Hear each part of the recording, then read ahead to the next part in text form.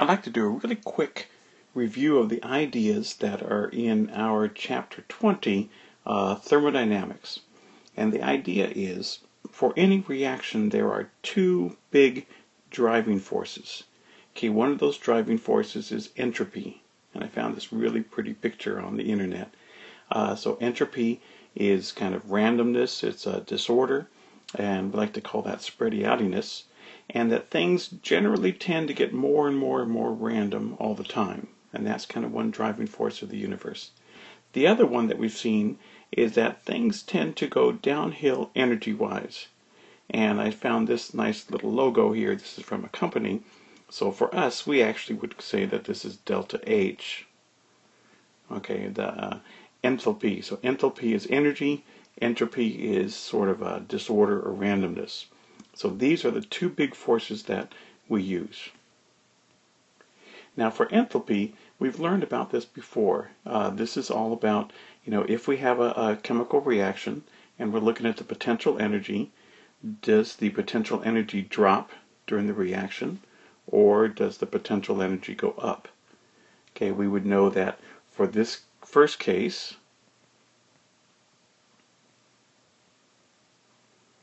okay, the delta H in this case would be a negative value because it was always the final minus the initial. For this case here, going uphill energy-wise, the delta H would be a positive value. Now, the idea is that for most reactions, okay, the big tendency is everything goes toward minimum enthalpy. So if we put a ball on a hill, then we would expect for that ball to roll downwards. We just know that that's the way everything goes. Things tend toward the minimum potential energy, minimum enthalpy.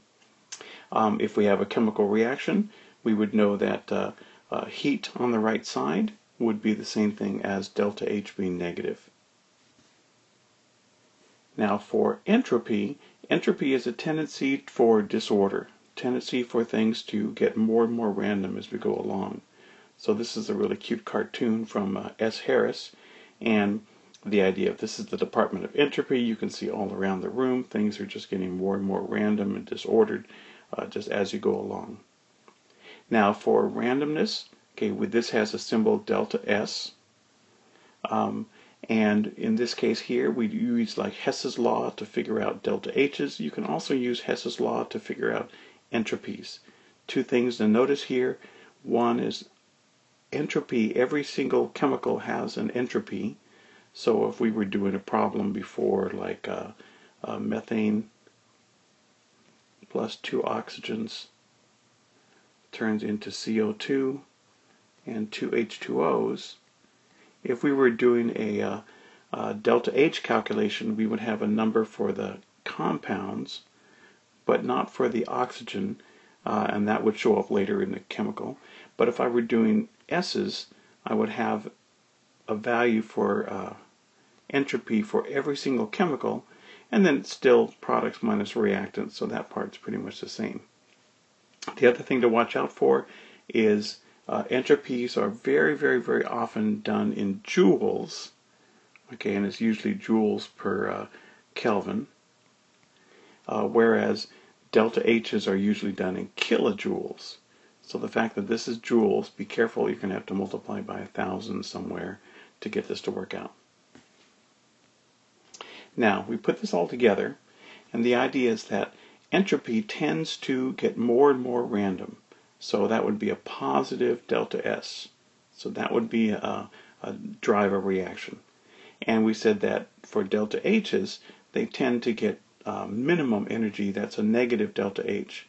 So if I have a situation where delta H is negative, delta S is positive, then that reaction is definitely going to be product favored.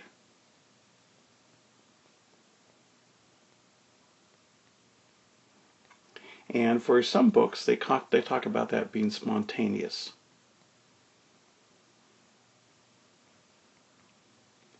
So that means that the reaction is going to end up with lots of products. Now, if our two driving forces are opposite to this, so if I have a reaction that's endothermic, okay, it gets cold, then that is not a good driving force. And if at the same time it's getting less random, then there's no way that that reaction is going to be spontaneous. Okay, that is definitely going to be a reactant favored.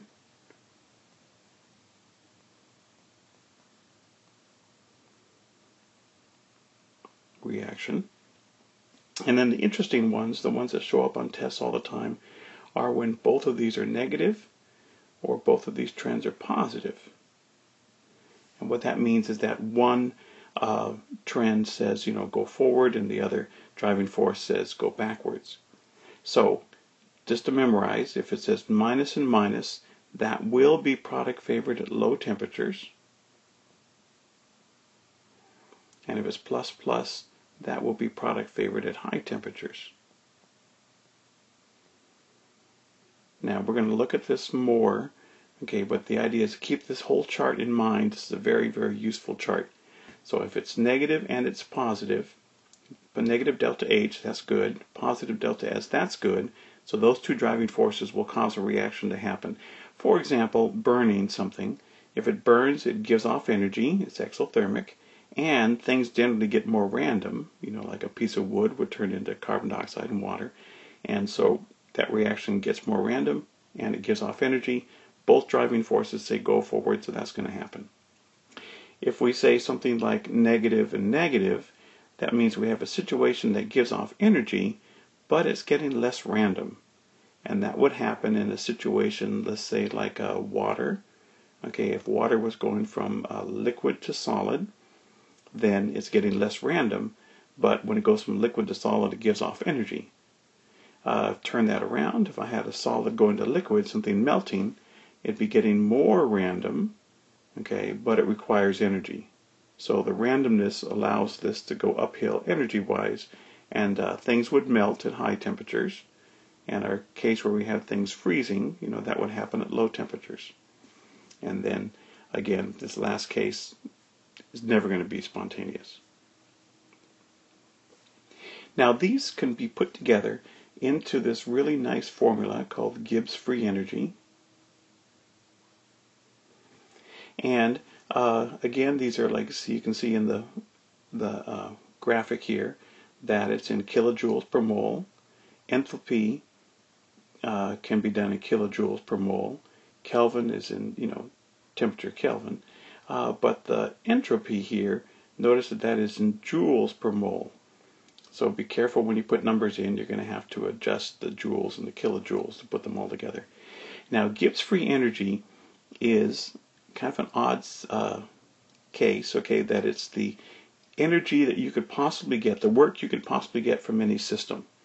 And the big thing for us is the delta G could be negative, the delta G could be positive, or the delta G can be 0. Okay, negative is what we're usually looking for. Negative is a nice product favored reaction. Okay, a spontaneous reaction. So reactions that actually go have negative delta G's, and if you can get the delta G to be negative, then that is going to work. A positive delta G is a reactant favored. So not only is it not going to go forward, it actually would go backwards. And when delta G is 0, that's an equilibrium situation. Now, to make it a little more concrete, I always think about a battery. Okay, if I have a negative delta G, that is a nice fresh battery. It is going to give me some work and everything is good. If I have a delta G of 0, that's a dead battery. Okay, that's a battery that has reached equilibrium inside. There's no tendency for electrons to be gained or lost, so that's a dead battery. But a positive is a battery where it's nice and ready to do some work, only somebody has labeled these incorrectly. They labeled the negative side positive and labeled the positive side negative. So it's going to go, but it's going to go in the opposite direction from what I think it's going to go. So dead battery would be at equilibrium. Now I want to relate this formula here to the chart that we just did. So I'm going to write it back up here. So delta G equals delta H minus T delta S.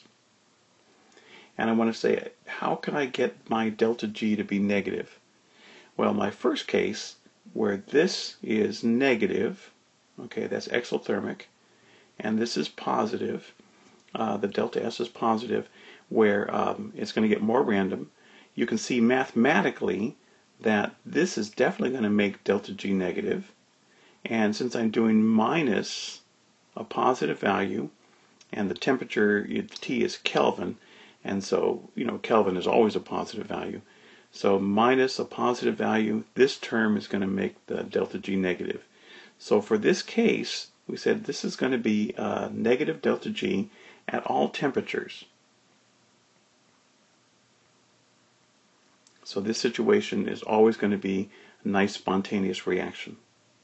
Now if they're both negative, mathematically we can see what's going to happen is this term is going to make delta G negative, but when I have minus, and the temperature is always a positive, so minus times a minus, that's going to make this positive, and that's going to work against my delta G being negative. So what I want to have happen is I want this value to be as small as possible. So if I have a very small temperature here,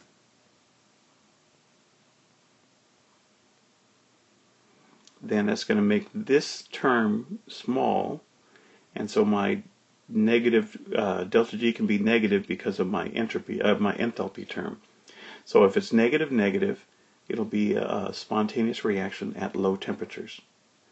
Now in the same way, if this is positive and positive, okay, if I'm going to use minus times a positive, that's going to make my delta G negative. Okay, my positive delta H, that's going to work against me.